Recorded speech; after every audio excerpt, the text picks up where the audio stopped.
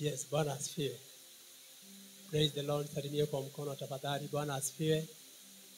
Kwa wale ambao ni wageni, naitwa mchungaji Peter Kimani Njoroge. Nimeokoka, Yesu ni Bwana. Amen. Nawashukuru wote ambao wamekuwa wakija maombezi ya wiki hiyo jana, ambaye tulimalizia siku ya jana na watu wa missionaries wakaenda nje. Si Mungu awabariki sana.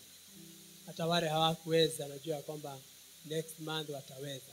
Asante kwa wale ambao ni wageni, tunawakaribisha. Mjisikie mko nyumba ya baba yenu. Amen. Bwana asifiwe sana. For the last few weeks nimekuwa nikifunza juu ya the purpose of the word. Leo nitaendelea tu bado, lakini our theme today is how can you retain the word? How can you retain the word? Tumeona purpose ya kusoma neno la Bwana na kulielewa neno la Bwana na kulitia maanani. Na sasa tunataka kujiuliza, how can you retain that word? Unawezaje kuretain hiyo neno la Bwana katika maisha yako, katika maisha hii ya safari hii ya kwenda mbinguni? Bwana asifiwe. Nina mambo kama matatu ama manne ambayo nataka kusema how you can retain the word. Vile unavyoweza retain the word. Unajua kama bila kuwa na neno ndani yako, mara mingi you are open to attacks. Amen. Praise the name of the Lord. So it's only the word that can help you. Neno tu ndio itakusaidia. Hata wakati Yesu alipokuwa katika jangwani, Biblia inasema ya kwamba alimshinda shetani kwa neno. Amen. So how can you retain that word? Ili usisahau hili neno. Tunaposoma neno, kwa nini uliweke katika mawazo yako? Number one, how to retain the word? You must write it down. You write it down. Uyaandike pahali. Bwana asifiwe. Tusome katika kitabu cha Exodus chapter 17 verses 14.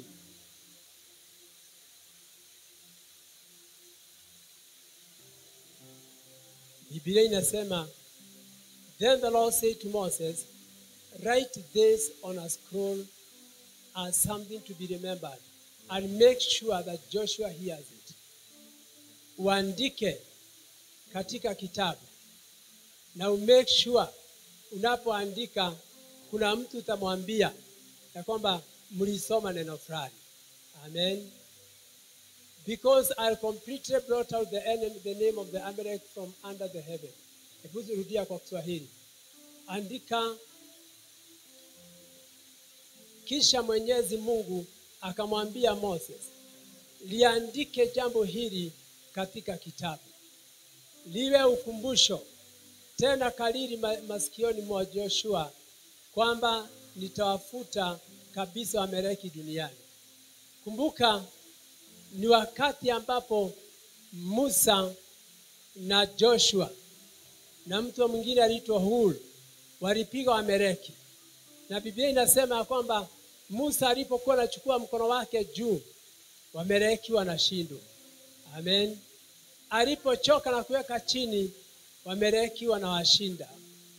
So Hur na Aaron wakarealize kwamba mikono ya Musa kuinuliwa juu inafanya jambo litendeke. So wakaenda wakamshika mkono, mmoja mkono wa kushoto mwingine wa kulia, wakamuinua juu, naye Waamaleki wakapigwa. Sasa baadaye akaambia Mungu akaambia Moses, andika hili neno ambaye umeona hapa, ya kwamba, hebu tuende verses 15, ya kwamba Mungu aliwashindania wana wa Israeli, na usikinda hiyo maneno isikikane na huyu Joshua, kwa sababu alijua Joshua ndiye atakayemrithi. Moses built an altar and called it the Lord is my banner. There are some other version nasema kwamba the God Jehovah Nisi, I mean. Jehovah Nisi. Jehovah Nisi, I think is King James Version. Yeah. Yahweh Nisi, which means the Lord is my banner. And you know, the Lord is my banner means the Lord is my victory. Sasa wale watu ambao wajui jina la kanisa hili toka wapi litoka hapa. The Lord is my victory. So aandike katika hiyo kitabu so that awe akikumbuka. Unapoandika jambo katika pahali, most of the time sio rahisi kusahau. When you make notes on what you read and hear, you retain more, be more impacted and get much more out of it. Unapoandika pahali kama vile unaona wengine wanafanya. Amen. Unaponakiri neno la Bwana na kulicite. Amen. Hautaweza kulisahau. Bwana asifiwe. So number one, how to retain the word of God is you write it down. Hallelujah. Na unapoandika baadaye unalisoma. Number two, you have to pray it through. Lazima you pray it through.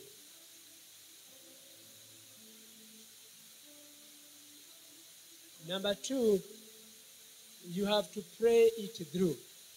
Unless you pray over the word you are hearing, you will keep coming home from church moved but unchanged.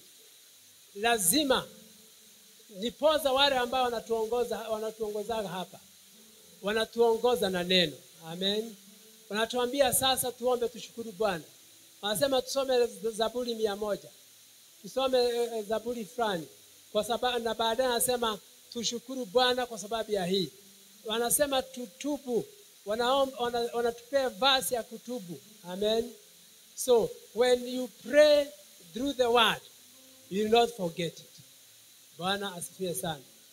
Hallelujah. So many of the great saints of old led through the Bible on their knees. Wengi ambao waliokuwa wa zamani, kina Daudi, kina David I mean, walisoma neno ama wakiwa katika magotini. Hata kina Daniel. You should try that too. Nawe jaribu hata hiyo uone kama itawezekana. Bwana asifiwe sana. In Isaiah chapter 54 verses 10, Isaiah chapter 54 verses 10, inasema, though the mountain be shaken and the hills be removed. Isaiah 54 verses 10. For the mountains may be, though the mountains may be shaken and the hills may be removed, yet my unfailing love for you will not be shaken, nor my covenant of peace be removed, says the Lord who has compassion on you. Hata ingawa milima inaweza tingizika. Amen. Hata ingawa milima inaweza tingizika and the hills be removed, ama milima iondoleo, yet my unfailing love for you will not be shaken, or my covenant of peace be removed. Kwa hivyo unaposoma omba na neno la Bwana, ujue ya kwamba kama vile neno la Mungu ishivyo. Mungu, the Bible says in Psalms 138 ya kwamba God respects his name as his word as he respects his name. Ama Mungu anatii neno lake kama vile anatii majina zake. Bwana asifiwe. So you pray through the word. Neno imesema hata kama milima inaweza tingizika ama kuondoleo, lakini upendo wa Mungu haiwezi katingizishwa, ama his covenant of peace cannot be removed. Bwana asifiwe sana. Also in the book of 2 Chronicles chapter number 20 verses 9.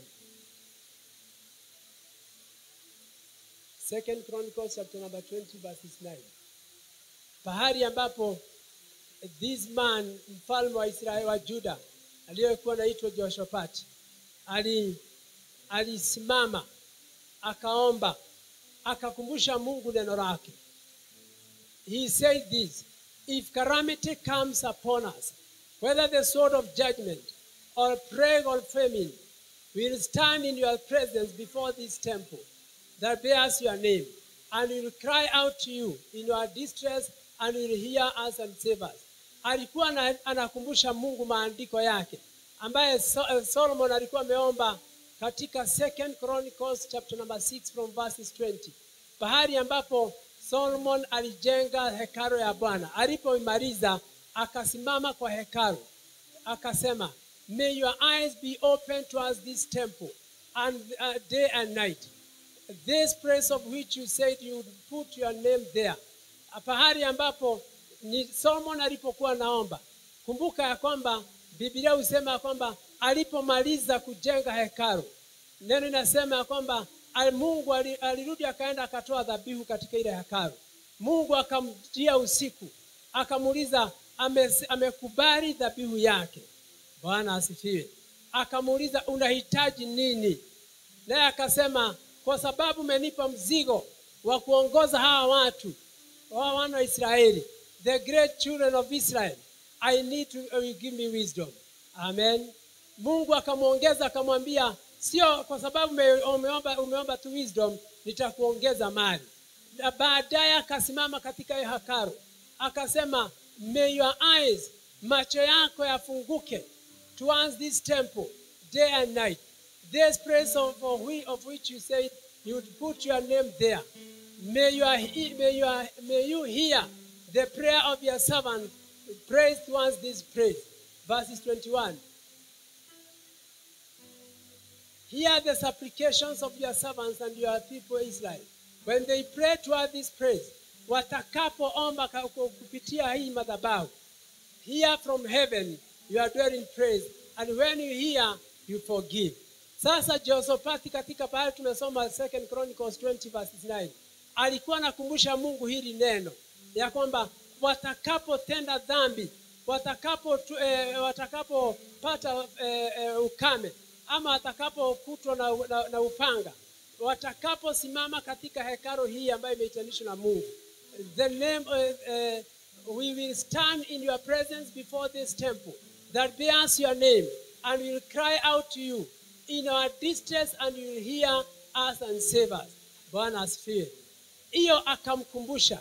So when you pray through the word, unapoomba na kutaja neno la Bwana, God comes near to you na Mungu anajibu. Amen. Bwana asifiwe sana. And number 3, you discuss it with others. How do you retain the word of God? You discuss it with others. Discuss it with others. God's word is like a seed that multiplies and grows when it is watered by. Neno la Mungu ni kama mbegu ambaye inapopandwa inazaa na ina multiply, na inapokuwa watered by a conversation with others who share your faith. Okay, unapotaka kulitenda neno la Mungu, you have to discuss it. To discuss it with others. Hiyo ni kufanya Bible study. Amen. Sio ni kufanya Bible study. Hata ukiwa nyumbani, mnaposoma Biblia neno na watoto wako na familia, you discuss it with your children. You discuss it with your family. Amen. And when you discuss it, the Bible says, those who feared the Lord talked with each other, and the Lord listened to them and heard.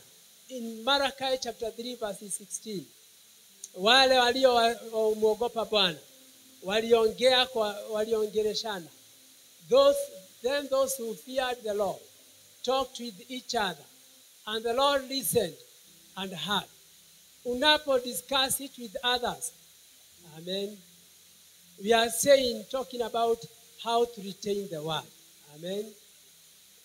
And number 3 is discuss it with others. Na Biblia inasema those who fear the Lord talked with each other. Na Mungu alisikiza na akasikia.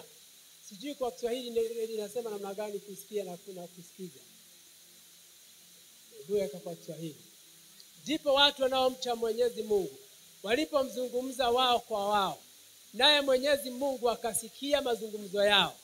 Mbele yake kikawekwa kitabu ambamo iliandikwa kumbukumbu ya wale wanaomcha na kumheshimu. So unapo discuss with others, Mungu husikiza. Amen. Zamani kulikuwa na some pictures tulikuwa tunaweka kwa nyumba yasema our God is a silent listener. Amen. So unapokuwa mna discuss with others, our God is a silent listener. And not only a listener, anaandikaga kitabu chake cha kumbukumbu. Amen. Na ndiposa hata wakati mmoja Biblia husema katika kitabu cha Esther ya kwamba mfalme alikumbuka kitabu ambaye alikumbuka the scroll ambayo ilikuwa inaandikwa mambo ambayo ametenda. Amen. Na ikasemekana kwamba wakati Mordekai, Haman anataka kumamaliza Mordekai ama kufanya jama katika mambo ya Waisraeli, Biblia inasema mfalme hakulala usingizi kwa sababu kuna kitabu ilikuwa imeandikwa. So unapo discuss with others, kitabu ya a scroll from heaven is written there. Amen. Bwana asifiwe. And you know what happened after the mfalme alipoitisha kitabu?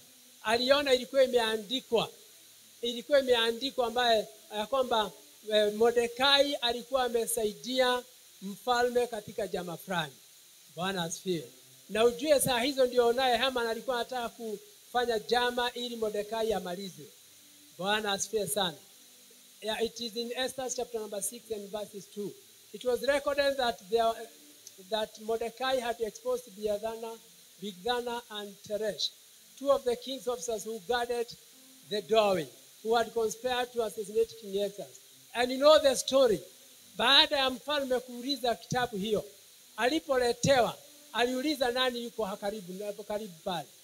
Adui ya Mordekai alikuwa amesimama hapo nje. Amegojea apewe nafasi aende akafanye jama ili Mordekai amalizwe. Amen. So when you discuss the word of God, something happens in the spiritual realm. Bwana asifiwe sana.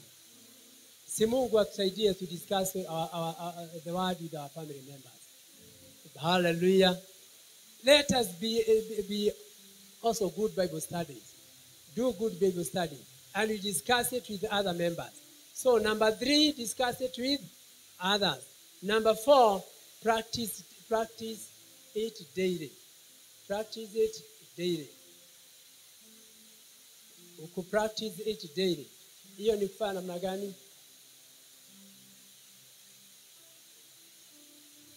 Kufanya kila. Amen. You practice it daily. John chapter 1 verses 14.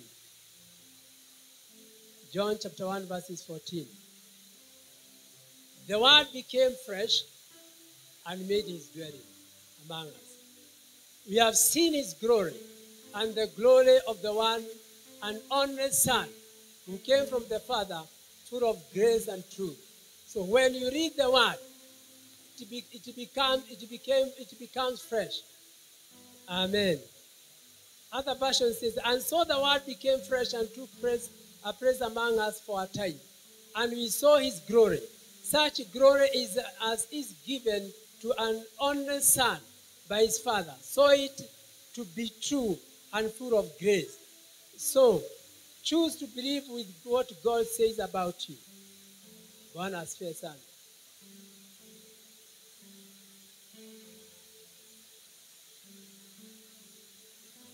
Every time, every outcome begins with a choice and an act of will. Choose to believe what God says about you. And every time, every outcome begins with a choice, an act of will. Romans chapter number 3 verses 4. Romans chapter number 3 and verses number 4. Not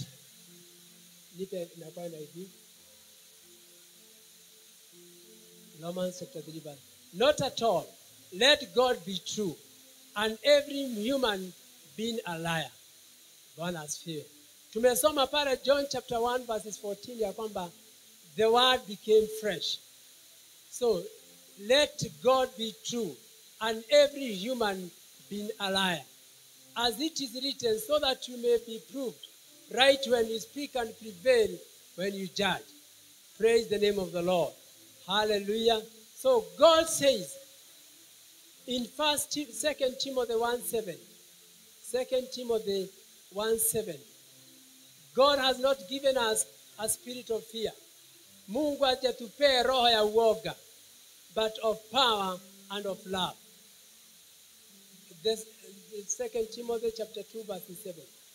God gave us, for the spirit God gave us does not make us a timid, but gives us power, love, and self-discipline. Kwa hivyo unapokuwa unasoma neno because the word became fresh. And how did it become fresh? Sikawa ni mwana wa Mungu. Amen. Now, the Lord, there are three trinities. That is God the Father, God the Son, and God the Holy Spirit. And they work together. So God has not given us a spirit of fear, but of power and of love and of sound mind. So memorize it and meditate on it until it takes root in you. You must memorize. Memorize ni kufanya namna gani? Ni kukariri kama vile watoto wanafanya. Memorize it and meditate on it until it takes root in you. Start saying what God says about you in his word. Uanze kusema vile Mungu anavyosema, vile neno linasema juu ya maisha yako. Amen. What matters, especially when they are God's words. Ni nini ina stahili katika when it is God's word. You remember in the book of Genesis chapter 1 and verses 14 and 15. Mungu aliumba ulimwengu and everything that is in it by his word. Amen. So when you exercise the word, hallelujah, unatii neno la Bwana. Unafanya kama vile baba yako anafanya. Si alisema, let there be light. Ni neno alisema, let there be light. And the sky separate the day from the night. And let them serve as signs to mark sacred times and days and years. Yeye ni kusema alisema. It's just the word. And that's why I'm saying, words matters, especially when they are God's word. Unaponena neno ambayo ni neno la Mungu. Praise the name of the Lord. So God said, let there be, and it was so. His word contains the power of who he is. Neno lake ina contain nguvu ambayo yeye ni nani. Now that's the reason when you mention it, you retain the word of God and mention the word of God. It contains the power of whom God is. When you speak God's word, you are connecting with his mighty creative logos, which is his word. Bwana asifiwe sana. Hallelujah. Now, why is it necessary to speak God's word as we continue? Why is it necessary to speak God's word? I have three quotes here. Number one, why is it necessary to speak God's word? Si tumesema unapoomba, you recite, you memorize the word of God. Unaomba na neno la Bwana. You study the word of God with others. Amen. So why is it necessary to speak God's word? Number one, because hearing yourself speaking God's word is a powerful reinforcer. Hearing yourself speaking God's word. Unapojisikia wewe mwenyewe ukiongea neno la Bwana, inakuletea nguvu tele. Because hearing yourself speaking God's word is a powerful reinforcer. Amen. Bwana asifiwe. Hallelujah. Did you get that one?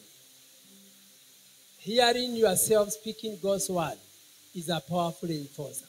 Kwa hivyo Mungu anaposikia unapojisikia ukiongea neno la Bwana ni kama kujiweka nguvu. Amen. Hallelujah. Number 2, because you remember what you recite. Kwa sababu unakumbuka yale ulirecite, you memorize. Because you remember what you recite. Why is it necessary to speak God's word? Kwa sababu unakumbuka vile ulivyo nakiri neno la Bwana. Number 3, I'm rushing so that we pray. Because the enemy hears you. Kwa sababu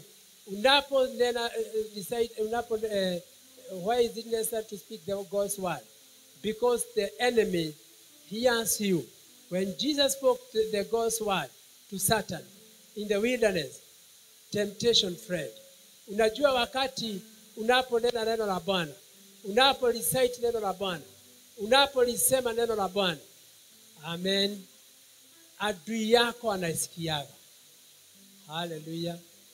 Na tunapewa mfano ya kwamba wakati Yesu alipokuwa jangwani, in Matthew chapter 4 verses 10 to 11, Biblia inasema ya kwamba alipokuwa jangwani, shetani alimjaribu mara mingi, lakini naye Yesu akanena neno la Bwana, shetani akasikia. Jesus said to him, "Away from me, Satan, for it is written, worship the Lord your God and serve him only." Verse 11. Then the devil left him. The angels came and attended him. So, wakati unaponena neno la Bwana, adui yako anasikiaga na anaondokaga. Amen. Naye Mungu, malaika wa Mungu anasikia. They come and strengthen you. Hallelujah. So may you be filled with the word of God.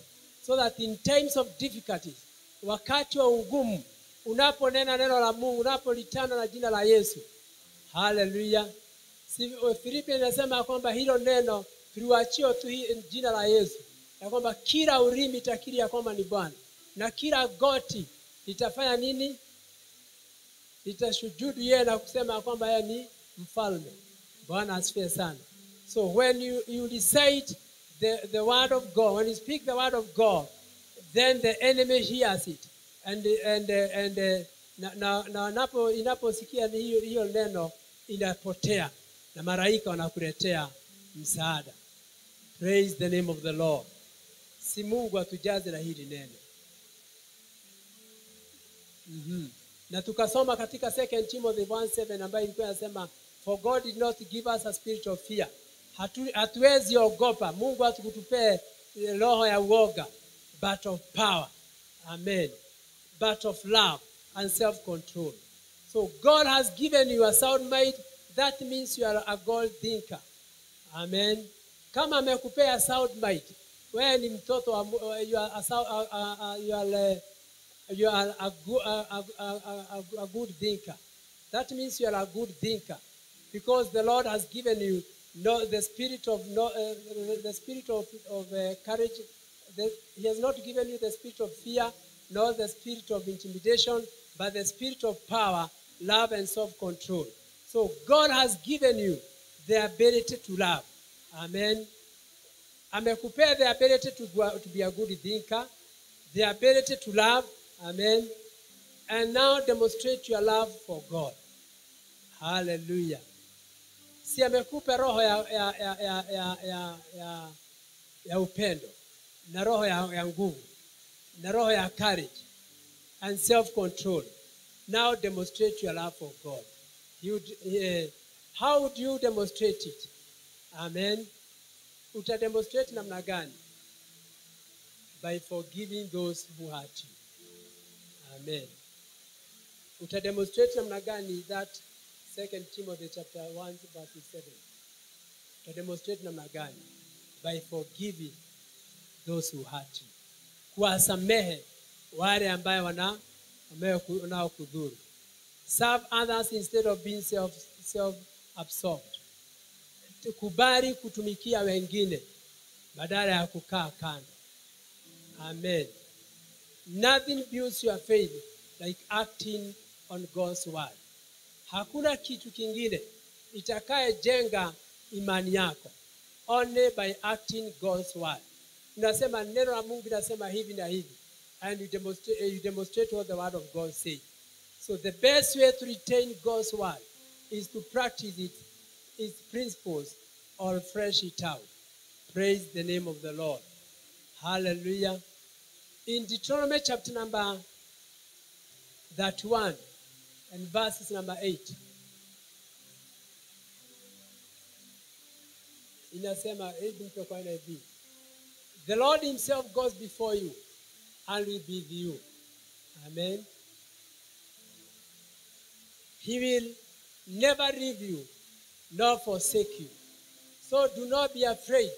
Do not be discouraged. Verse 9. So Moses wrote down this law and gave it to the Levitical priest, who carried the ark of the covenant of the law, and to all the elders of Israel. Hii aliandika verse 8. Akaandika kwamba verse 8. Mungu akamwambia, the Lord himself goes before you and he will be with you. Mungu ataenenda na wewe na atakuwa na wewe. Amen. So as you recite the word of God, as you pray the word of God, unapoomba kupitia neno la Bwana, jua ya kwamba si hii iliambiwa, aliandika chini akapatia makuhani. Amen. Alipowapatia makuhani ni ya kwamba wao wanakumbusha watu ya kwamba Mungu anaenenda mbele zako. Hebu weka kwa Kiswahili verse 8. Hallelujah. Do you know how now to retain the word? Number 1, by writing it down. Number 2, praying it. Number 3, discuss with. Number 4, amen. Mwenyezi Mungu ndiye anayeongoza, anawaongoza. Yeye atakuwa pamoja nanyi. Yeye hataacha kuwasaidia na hata watupa. Bwana asifiwe sana. Hii ni kumaanisha kwamba huyu Mwenyezi Mungu is your helper. Even in times of difficulty like this one, in times of lack like this one, wakati ambapo hata mambo kama saa wakati huu pesa hazipatikani. Bwana asifiwe. Mambo imekuwa mengi. But the Bible says the Lord shall be your helper. Mungu atakusaidia. Yeye atakuwa pamoja nawe. Yeye hatakuacha kuwasaidia na hata watupa. Hivyo msiogope wala msifadhaike. This is a good word kama wakati kama huu ambapo mambo ni magumu. Wengine wanaambiwa kwamba lazima watoto warudi shule na school fees. Wengine wanaambiwa kwamba lazima kuna jambo inahitajika mwisho wa mwezi. But be faithful to God. Na ujue ya kwamba omba na hili neno. Amen. So I have given you the word to pray. Can we now rise up? Kwa maana Mwenyezi Mungu ndiye anayeongoza. Mungu ndiye atakuongoza. Na yeye atakuwa pamoja nawe. Na amesema Moses akaandika chini, akapatia makuhani ili wawe wanakumbusha wana wa Israeli ya kwamba the Lord God shall be walking with you. Amen. He shall be your help in times of need. So wakati kama huu mambo yamekuwa mengi. Hallelujah. I know everyone. Let's rise up now. I know everyone anahitaji fulani. Lakini tumesema kwamba pray with the word of God. When you pray with the word of God, I believe ya kwamba hata kama mnaweza sahau na zingine zote, usisahau na hii Deuteronomy chapter 31 verse 8. Amen. Don't forget this word. Kwa sababu ili neno Moses aliambiwa andika chini kwa kitabu, patia makuhani wao wakiwasomea wana wa Israeli kila mwaka. Amen. Ya kwamba Mungu yuko pamoja na ndio msaidizi wako. The Lord is your helper even in times of need. Wakati wewe mgonjwa, wakati unapitia katika mambo mazito, he is your helper. Anasema msiogope wala msifadhaike, kwa sababu atawasaidia hata watupa. Usiinue mikono yako juu, ambia Bwana, just pray for 2 minutes through this word. Waambie Mungu mambo unaopitia mambo mazito katika jina la Yesu, kwa sababu the Lord put it in the NIV version. The Lord is our helper. Katika jina la Yesu. Just raise your hands high before God and pray with this word, that the Lord himself shall go with you. Tell the Lord that, God, you have spoken that you shall go with me, and you shall never leave me, and you shall never forsake me. So I should not be afraid. I should not be discouraged, because you shall not leave me. Katika jina la Yesu. Ambia Bwana, wakati kama huu ambapo mambo ni mengi, pengine unataka kurudisha mtoto shule, pengine hata hauna pesa za school fees, pengine hata chakula kuwekelea kwa meza ni shida, pesa zimekuwa kama kiangazi. Mungu atusaidie, kwa sababu amesema he shall help you, atakusaidia. Lord, we are praying with this word in the mighty name of Jesus Christ, that the Lord yourself shall go with us and shall go before us. As the Bible says in 2 Chronicles 6 and verses 20, that God, whenever we pray with thee in this temple, you shall hear us, O God, utatusikia, that your eyes shall be open towards this temple day and night. This place of which you say you would not put your name, you would put your name there. May you hear the prayers of these people. May you hear the prayers of your servant. Praise towards this praise. In the mighty name of Jesus. Tunaomba Bwana wa rehema, katika jina la Yesu. Tumesimama hekalu hii. Hii hekalu meshanena wakati mmoja ya kwamba tutakapoleta mashida zetu hapa, tutakapokuita tukiwa hapa katika hekalu hii, utatusikia. Tumeona ukisikia maombezi yetu, tumeona ukiponya, tumeona ukitajirisha, tumeona mfalme wa ajabu ukijaza, ukitenda makubwa. Bwana wa rehema, even when you have delivered in this church, oh God, katika jina la Yesu, tunatangaza ya kwamba kama vile neno nasema katika Exodus 20:24 inasema ya kwamba we shall, when you build a knot of the earth, when you come to look at it, you shall praise the people who shall be there. Lord, you are in this temple, you are in this sanctuary, you are in this altar. Lord of mercy, hear us, O God, and bless us, our Redeemer. Katika jina la Yesu, ninatangaza ya kwamba mfalme wa ajabu, neno lako limesema hautatuacha, utaendelea kuwa nasi mfalme, utaendelea kuwa nasi, utatujaza na nguvu zako, utatupa nguvu za kushinda. Oh Lord, because you have not given us the spirit of fear, but the spirit of boldness, the spirit of courage, katika jina la Yesu, and of true love. Katika jina la Yesu, ninatangaza ya kwamba Bwana wa rehema, katika hukumu nyumba hii, Bwana mtakatifu, kutana na mambo ambayo Bwana tunapambana naye. Kutana na mambo mfalme wa ajabu ambayo that it is in our mind, that you, as you search our mind and our mind, and our heart, oh God, Lord Jesus, in the mighty name of Jesus Christ, I praise you, King of glory, kwa sababu you shall meet with the desires of our heart. Katika jina la Yesu, tunakutukuza Bwana, tunasema ni asanti Baba, asanti kwa maana unatenda jambo kubwa. Katika jina la Yesu, tunakushukuru Mungu, tunasema hatuna Mungu kama wewe. Jina lako litukuzwe, jina lako liinuliwe. Asanti mfalme, Baba wa rehema, katika jina la Yesu. Tunanyenyekea mbele za kiti chako cha enzi mchana wa leo. Tunapokushukuru Bwana kwa ajili ya matendo zako. Ni wewe umetunenea mfalme wa falme, ukatueleza jinsi ya kuretain the word.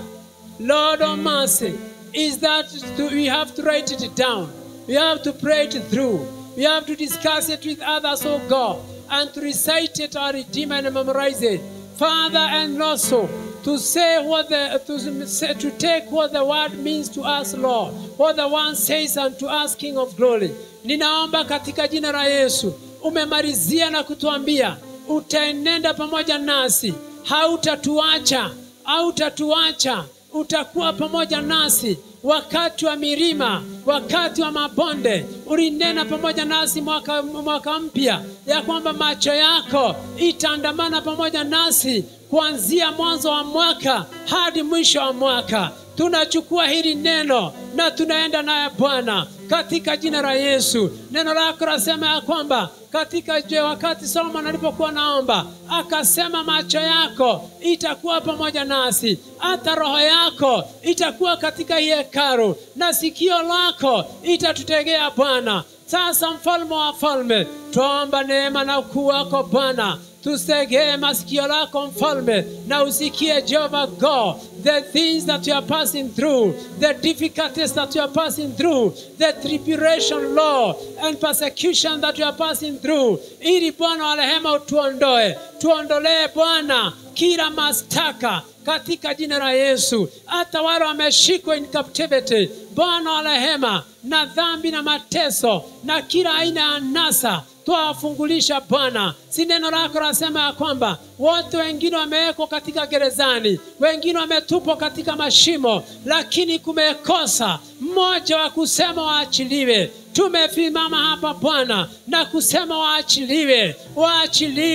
Restore them, my Father. Restore them, King of Glory. Restore them, Jehovah. Restore them, Lord. Sharama zeke ribazaya, rekarama ganda ribaboria, rikataya mazaya. Bwana wa rehema, waachiliwe. Wazee wetu waachiliwe, watoto wetu waachiliwe, hata mama wetu waachiliwe katika jina la Yesu. Twapokonya mikononi mwa adui katika jina la Yesu. Asante mfalme wa falme. Tunanena neno lako Bwana ambaye linasema katika Isaya 49 and verses 24, kama ni inawezekana hodari aliyeshika mateka kunyaganywa mateka wake. Neno lako nasema ya kwamba inawezekana aliye hodari kunyaganywa mateka wake. Watoto wetu wameshikwa mateka na hodari, wameshikwa mateka na watu ambao ni hodari. Oh Mungu wa rehema,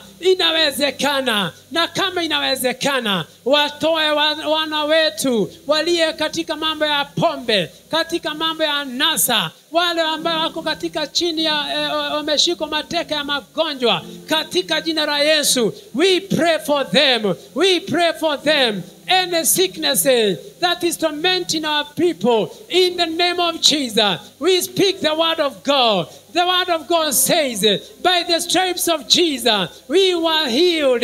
And by the stripes of Jesus, every sickness shall come down to our footstool. Na neno inasema ya kwamba yote mpara msalabani yamekwisha. Yoyote ambayo anapitia katika mambo mazito, mambo ambayo ni magumu, ninaomba katika jina la Yesu ya kwamba kuanzia leo tumejua kurecite your word. We have known to pray through your word. Katika jina la Yesu, we have known, Lord, to discuss your word. And now, dear Father, because your word, when we write it down, it helps us, my Father. It helps us, oh Lord, because you also write it in your scroll. And you remember us, my Father, when it is time for acting, King of Glory. Katika jina la Yesu, now let the word act now for love. Katika jina la Yesu, hili neno linaokoa, hili neno linaponya, hili neno linainua, hili neno linakomboa. Sasa liokoe, likomboe, liponye, likomboe sasa katika jina la Yesu.